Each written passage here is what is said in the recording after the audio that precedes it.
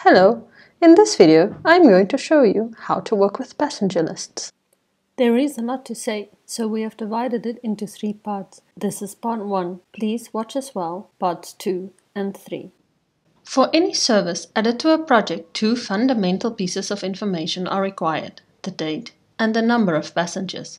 These influence the availability, rate, and feasibility. The default for both are defined when a new project is started. If the actual passenger names are not yet known at this stage, placeholders are used instead. For example, passenger 1, 2, etc. Once the project is created, any necessary amendments can be made on the passenger list page. Click on Passenger List. On this page, 2 related but distinct concepts are managed: Passengers Detail and Rooming List. Passengers Detail refers to the full list of passengers that will participate in the project. There is only one such list for each project. Rooming List refers to how passengers are allocated to rooms: singles, doubles, twins, triples, or quadruples. A project can have many different rooming lists. For example, if the room allocation changes or if the group splits. For Passengers Detail, click on the plus to display. Once known, the names for passengers are entered.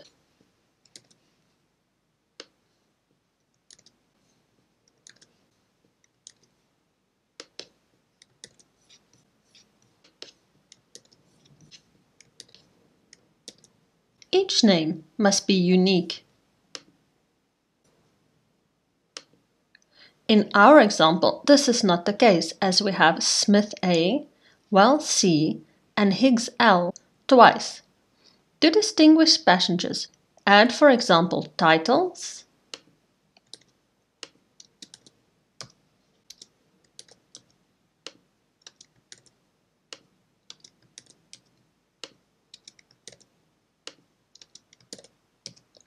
or names.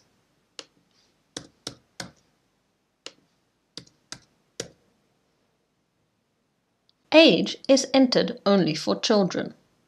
For example, Luke is 4 and Lily 1.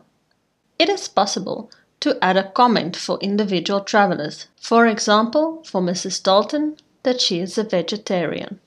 If the project combines passengers from different clients that need to be invoiced separately, the client for each passenger is selected here. For example, for Mr. and Mrs. Wells, that they are from the client F Training. You can specify a number and add passengers. For example, enter 2 and click. 2 new passengers appear in Passengers Detail. You can remove by clicking on the cross. All changes to Passengers Detail must be submitted, otherwise they will be lost when you navigate away from the page. Click Submit. The rooming list defines how passengers will share rooms. For a single room, there should be only one passenger in the room. For example, for the first room, Mr. Smith alone. For a double room, there should be 2 passengers. For example, in the second room, Mrs. Smith and Mrs. Dalton. And in the third room, Mr. and Mrs. Wells. For a room with 2 beds, click Twin. For example, for Mrs. Smith and Mrs. Dalton. For a triple, select 3 passengers. For example, Mr. and Mrs. Higgs and Luke. For a quadruple, select 4. All changes to a rooming list must be submitted, otherwise they will be lost if you navigate away from the page. Click Submit. You can specify a number and add rooms.